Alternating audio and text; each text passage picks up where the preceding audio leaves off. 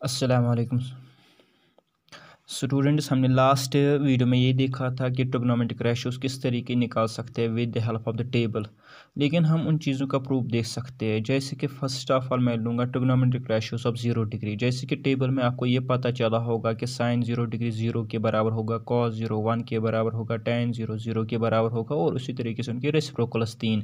लेकिन इसका एक वैलिड प्रूफ है जिससे हम ये प्रूव कर सकते हैं हाँ रियली में इनका वैल्यू यही आ जाता है। उस प्रूफ के लिए मैं सबसे पहले एक ट्रायंगल लूँगा। Triangle, let this triangle B A B C, triangle A B and C which is right angle eight B. Suppose मैं इस एंगल ए की ट्रिग्नोमेट्रिक रेशियो निकालूंगा। अगर मुझे एंगल ए ज़ीरो बनाना है तो मैं इसका साइज़ जो है कम कर लूँगा। तो मैं इसका साइज़ कम करने जा रहा हूँ ताकि ये एंगल जो बन जाए 0 डिग्री बन जाए। आपको ये ऑब्जर्व वहाँ से होगा कि जितना हम इस एंगल को रिड्यूस कर लेंगे, जितना इसको हम 0 की तरफ अप्रोच कर लेंगे, उतना ही ये पॉइंट सी जो आ जाएगा क्लोज आ जाएगा बी को। और जब ये एंगल ए 0 डिग्री बन जाएगा, when the measure of the angle A will approach towards 0 degree, then the length of the perpendicular BC this will become equal to 0। और जब परपेंडिकुलर 0 हो जाएगा तब जाके C और B तो कोइंसाइड हो जाएंगे और जो बेस होगी वो हाइपोटेन्यूज के बराबर आएगी, यानी कि A B will be equal to ए सी। यानी कि इन सिंपल व्हेन आई से the measure of the angle A is 0 then the perpendicular of that right triangle will become equal to 0 and the hypotenuse and base are equal in size।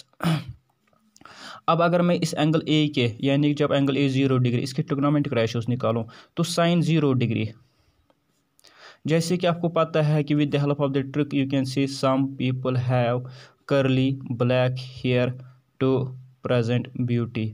तो इससे हमें ये पता चलता है जो कि साइन है it is equal to perpendicular by hypotenuse, perpendicular by hypotenuse. But perpendicular 0 है जब एंगल 0 है। जब एंगल हमारा 0 है तो बी सी 0 की तरफ बढ़ जाता है, तो परपेंडिकुलर है टेक 0। और हाइपोटेन्यूज चाहे फिर आप ए बी कहो या ए सी कहो, क्योंकि hypotenuse will become equal to base, तब जाके 0 divide by anything that is equal to 0, यानी कि sign 0 degree is 0।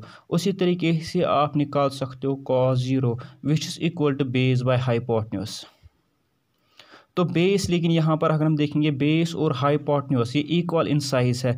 Base is equal to A B और hypotenuse is equal to A C, but A B is equal to ए सी, तो ये cancel out हो जाएगा, ये बन जाएगा 1। जब आप साइन 0 और कॉस 0 का वैल्यू निकाल चुके हो तो उसी तरीके से आप दिखा सकते हो tan 0 0 के बराबर होगा।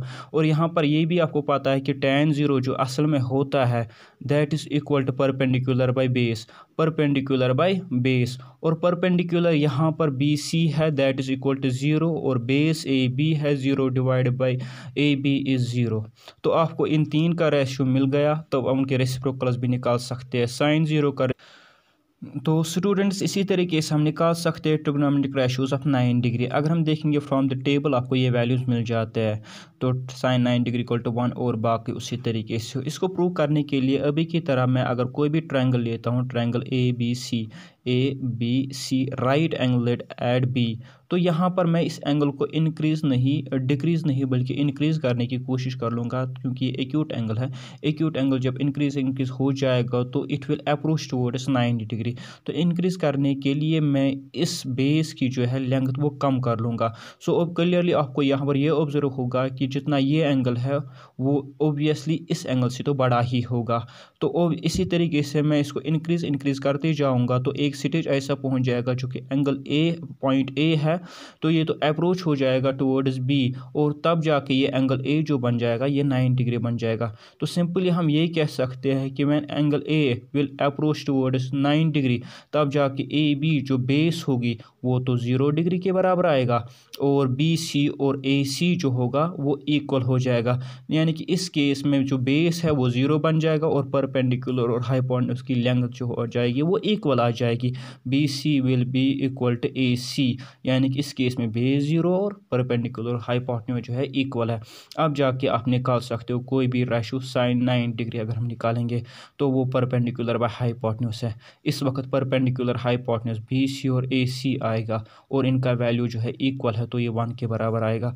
उसी तरीके से कॉस 90 डिग्री अगर हम देखेंगे बेस बाय हाइपोटेन्यूज, लेकिन बेस तो ज़ीरो बन जाएगी जब एंगल 90 डिग्री हो जाएगा, और डिवाइड बाय हाइपोटेन्यूज अगर हम कहेंगे ए सी, zero divide by A C zero. जब आपको ये दो मिले तो हम बाकी और सब निकाल सकते हैं।